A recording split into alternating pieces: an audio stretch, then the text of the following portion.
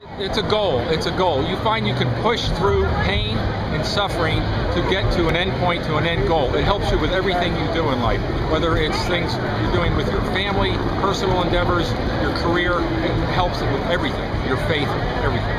Doug, how many marathons have you done? About 25. What's your fondest marathon moment? Today, because I raise money for the Crohn's Colitis Foundation.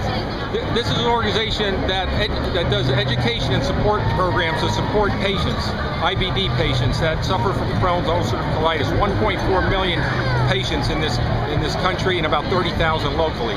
We support these people, plus we use money for research to find the cure for this disease. And I raised $10,000 and I had 82 donors. So I had 82 people. That was the wind at my back. How do you find the proper balance with work, family, and running? It's very difficult because I'm being tugged in all directions. I try to carve out some running time, either early in the morning, I get up super early, or maybe over my lunch hour instead of eating lunch.